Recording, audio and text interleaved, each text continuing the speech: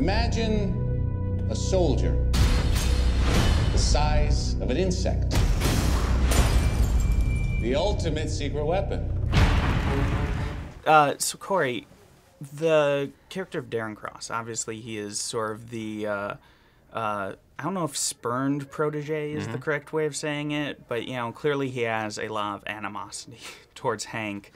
What is it that Darren feels Hank was keeping from him? I mean, obviously the technology, but is he also sort of looking for some type of approval or some type of acceptance from Hank? Yeah, I mean, that is the core motivation of everything that Darren does in the movie. I mean, obviously he has this love of science, and there is something very utopian about this technology. You know, you think about all the applications, especially not just shrinking yourself, but being able to shrink other things.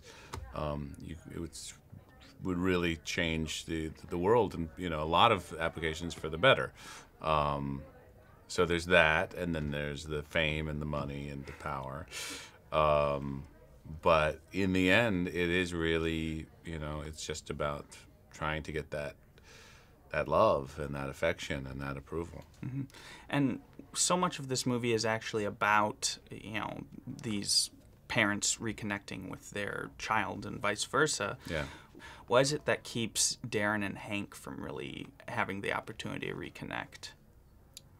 Because Darren is psychotic. Aptly put. You tried to hide your suit from me. Now it's gonna blow up in your face and destroy everyone you care about.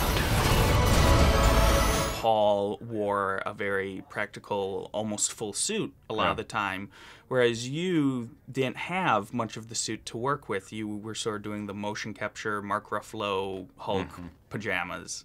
Were you ever sort of jealous of Paul's Ant-Man suit, or at the same time where you're like, this takes me far less time to get into and I can actually move in it? There are definitely pros and cons. It was, you know, I mean, that his suit was great, and you know, when he was on set, like he was Ant-Man, you know, and so that's really helpful, and you don't feel quite as ridiculous. The other thing was it was August in Atlanta, and wearing a full leather suit is not the most comfortable thing to be wearing.